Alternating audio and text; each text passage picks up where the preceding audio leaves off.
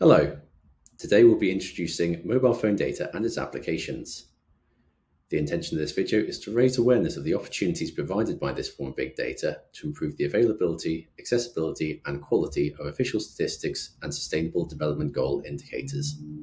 First, what is mobile phone data?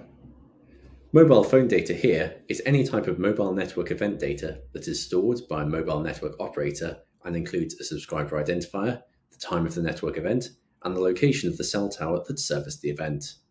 Mobile phone data can come in different forms.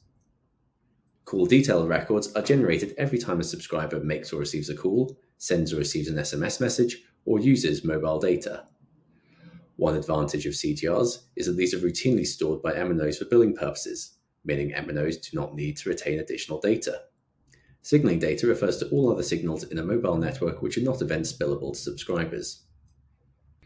Such data are passively generated by mobile devices connected to a network more frequently than CDR data, resulting in higher quality datasets. However, the quantity of data produced by passive signaling requires greater investment in data infrastructure. While this is becoming increasingly common amongst MNOs, passive signaling data is not routinely stored for longer than weeks or months. Active signaling data can be generated by MNOs sending signals to mobile devices. However, this requires specific justification for the data to be generated, such as the information being required for law enforcement purposes. Active signaling data is therefore not regularly generated, making it difficult to use for statistical purposes. We will therefore focus on passively generated mobile phone data in this video. Mobile phone data has three essential features for studying mobility: a subscriber identifier, a time attribute, and the location of the cell tower which routed the network event.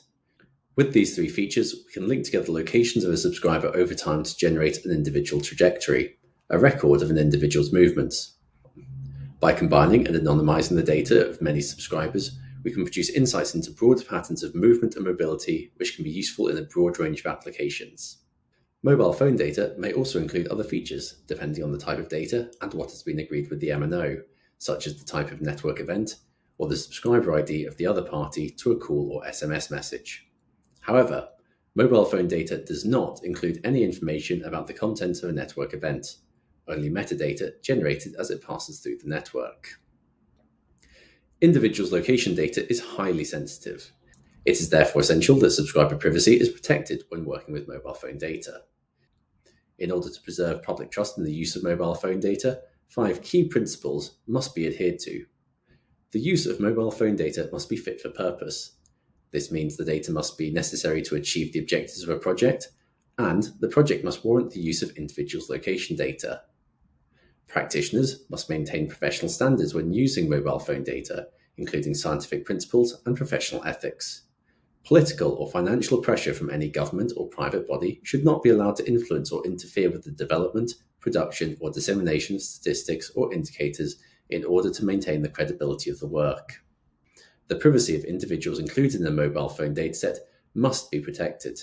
Practitioners using mobile phone data must ensure that appropriate safeguards are in place to protect individual privacy, that best practice is followed, and that all relevant laws and regulations are identified and complied with.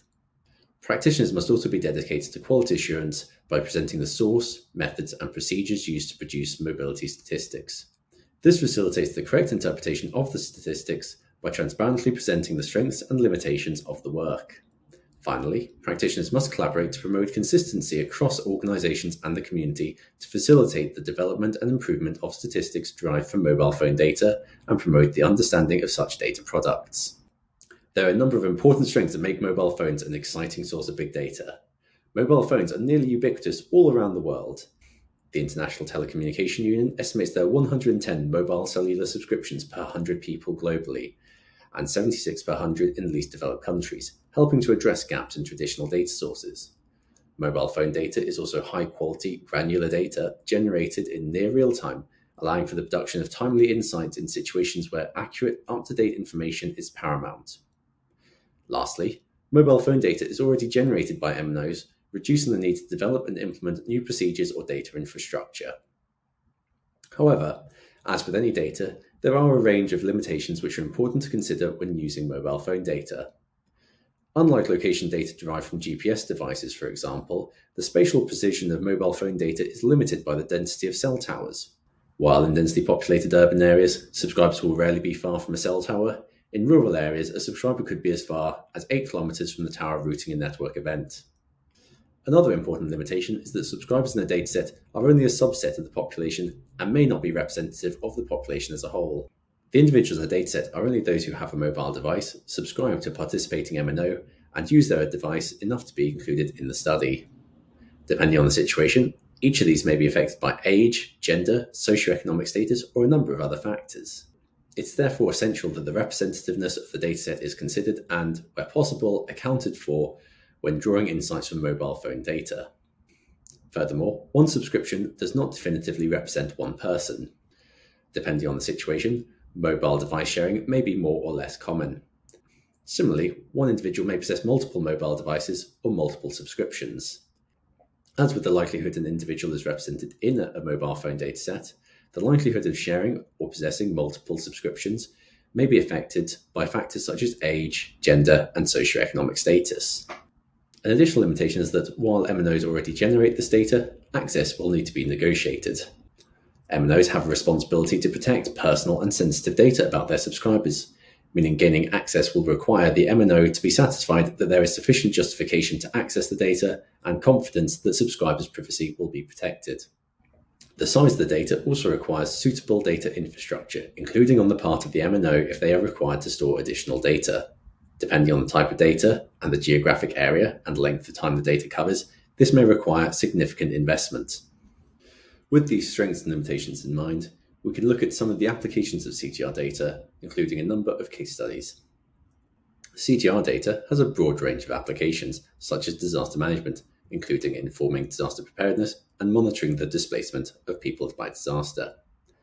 Dynamic population mapping, for calculating official population statistics and for public health purposes. Migration, such as understanding domestic migration, including seasonal workers, and cross-border commuting. Tourism, including inbound, domestic, and outbound tourism statistics. Transportation, such as commuting statistics and traffic demand modelling. And for insights into the development of information societies through ICT statistics. Mobile phone data has been used in the city of Tartu in Estonia to study commuting and travel patterns and support the planning and implementation of a new public transport system. Here, mobile phone data was used to produce statistics such as the number of commuters travelling between residential and commercial areas of the city. Mobile phone data was used in the Gambia to assess the impact of government COVID restrictions on mobility, which highlighted the greater impact of restrictions on smaller villages. In this case, mobile phone data was used to calculate statistics, such as the average distance travelled each day by subscribers living in large cities and small villages. Mobile phone data was also used to study the displacement of people after the 2021 earthquake in Haiti, including identifying areas where substantial numbers of people had been displaced from and to. Mobile phone data here was used to calculate the change in distance travelled by subscribers in affected areas and the change in the number of subscribers living in impacted administrative districts. The longest running official statistics time series for mobile phone data is for tourism in Estonia. Mobile phone data is also now used similarly in Indonesia. In both countries, mobile phone data has been a key source of inbound tourism data for years now, largely replacing border surveys. The methodologies for tourism statistics have become well developed due to many years' experience in the two countries and generate timelier and more disaggregated results while reducing the cost and the burden on tourists. Lastly, mobile phone data can be used to calculate Information Society Sustainable Development Goal indicators. For example, mobile phone data has been used to calculate the percentage of the population in Indonesia and Brazil using the internet. Comparison to traditional data sources shows that mobile phone data produces similar results and can complement or supplement existing household surveys. I hope this video has been instructive. If you would like further information about the full Mobile Phone Data Raising Awareness course or the work of the Mobile Phone Data Task Team, please contact us. Thank you.